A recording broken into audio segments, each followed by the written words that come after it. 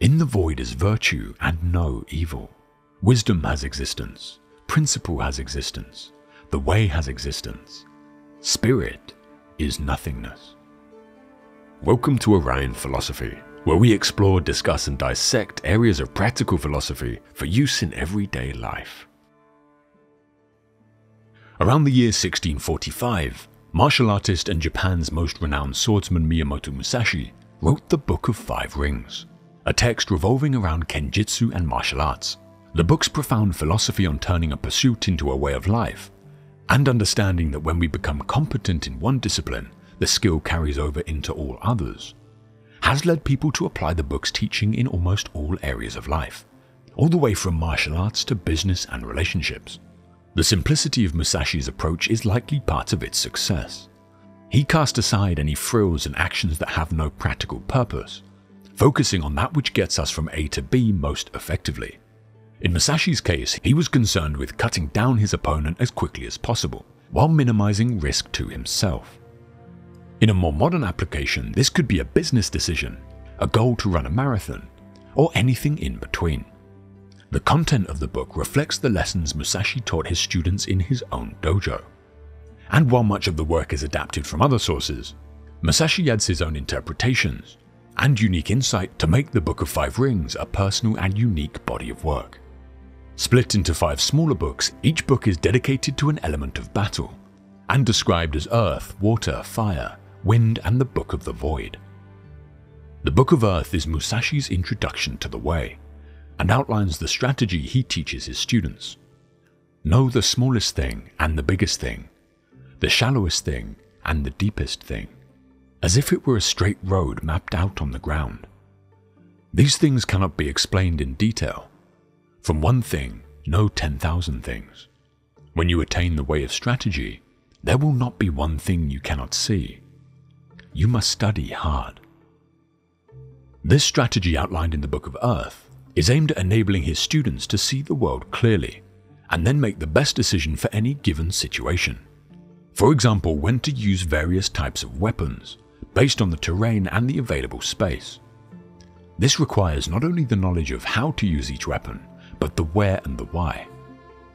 In the Book of Earth, Musashi also places importance on timing, writing, "Timing is important in dancing and pipe or string music, for they are in rhythm only if timing is good.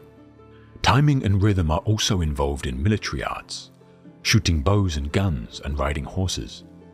In all skills and abilities there is timing. There is timing in the whole life of the warrior, in his thriving and declining, in his harmony and discord. Similarly, there is timing in the way of the merchant, in the rise and fall of capital. All things entail rising and falling timing.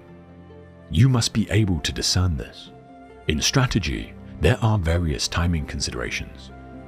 From the outset, you must know the applicable timing and the inapplicable timing. And from among the large and small things, and the fast and slow timings, find the relevant timing. First seeing the distance timing and the background timing. This is the main thing in strategy. It is especially important to know the background timing, otherwise your strategy will become uncertain. The Book of Earth ends with a list of 9 principles, describing the foundation on which a person should be built, almost like Musashi's practical guide to building and maintaining character. These are: do not think dishonestly. The way is in training. Become acquainted with every art. Know the ways of all professions. Distinguish between gain and loss in worldly matters. Develop an intuitive judgment and understanding for everything. Perceive those things which cannot be seen. Pay attention even to trifles. Do nothing which is of no use. The second book, the Book of Water, concerns itself with the idea that water can be used as an analogy for the flow and adaptive nature of life. Water shifts to fit the container it's poured into, much like a person can learn to adapt to their surroundings, rather than remain rigid and awkward, unable to shift quickly between disciplines and thoughts when faced with changing information and circumstances. Musashi also promotes the need for spiritual balance, writing, "In strategy, your spiritual bearing must not be any different from normal. Both in fighting and in everyday life, you should be determined through calm. Musashi teaches that a spirit in perfect balance is also a physical presence in perfect balance, a presence that does not create weakness in the individual, nor reveal weakness to the enemy. It's clear that Musashi places importance on maintaining your spiritual balance, especially during battle. The third book, the Book of Fire, is Musashi's focus on the methods of fighting. While the book doesn't provide any specific techniques, it does look at martial arts from a bird's eye view, instructing one to observe their surroundings, process the situation, and act accordingly. He wrote, "As one man can defeat 10 men, so can 1,000 men defeat 10,000. However, you can become a master of strategy by training alone with the sword, so that you can understand the enemy's stratagems, his strength and resources, and come to appreciate how to apply strategy to beat 10,000 enemies." Musashi emphasizes the importance of positioning during battle, circling to the non-dominant side of your enemy, forcing your opponent into unfavorable ground, and trying to create uncertainty in them. He also explained that one's vision must be clear of obstruction and unblinded by sunlight and moonlight, as well as the importance of things like high ground. You must look down on the enemy and take up your attitude on slightly higher places. These things cannot be explained in words. You must research what is written here.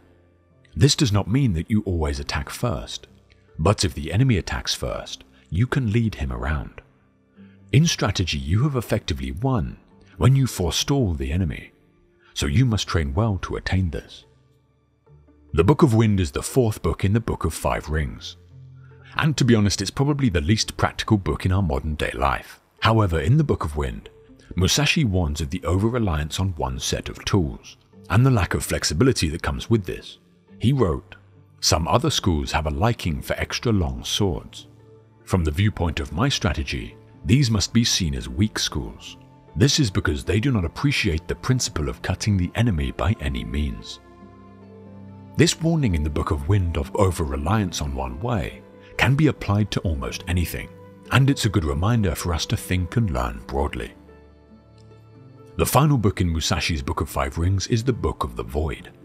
This is a short book that links the philosophies of that which we can see and know, and that which cannot be seen. Musashi wrote, "By knowing things that exist, you can know that which does not exist." The book is about people learning to perceive that which cannot be seen or understood. This is targeting things like spirituality and things that are based more on instinct than knowing. He further wrote, "In the void is virtue and no evil. Wisdom has existence, principle has existence, the way has existence. Spirit is nothingness."